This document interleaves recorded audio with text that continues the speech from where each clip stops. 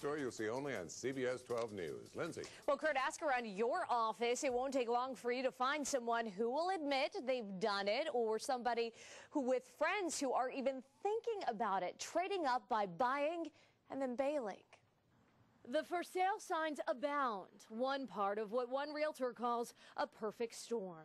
I said, I can't believe it. I'm seeing it myself. Help me out, Bob. What do I do? What to do when your house suddenly ends up upside down, your mortgage much higher than your home is worth now that the market's gone soft. Realtors say they're seeing more people try out what's called a buy and bail.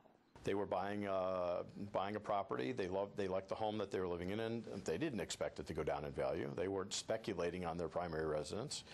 So I can't fault them. Here's how the buy and bail works. The buyer sees a newer, bigger property for much less money. They buy the second home, convincing lenders they'll rent or keep the first. Later, they bail, allowing that first property to go into foreclosure or negotiating a short sale. But attorneys say this is not as easy as it seems. We certainly do not recommend that a client or a potential client buy a new house and simply forget about or bail on the old house. There are serious financial and credit repercussions. People are just asking for trouble to just simply, buy and walk away.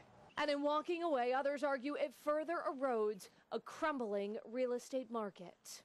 I feel bad for the lenders too, but we need to stop the bleeding. We need to have some market correction here, and it may take some support from the federal government. And we should point out none of the homes pictured in this story are necessarily buy and bail houses, but it is a problem, realtors say, that is happening all throughout our area. Also, for those who try out this buy and bail, you should be forewarned it is not without punishment. It can hurt your credit, and banks can come after you for the money you owe after a foreclosure.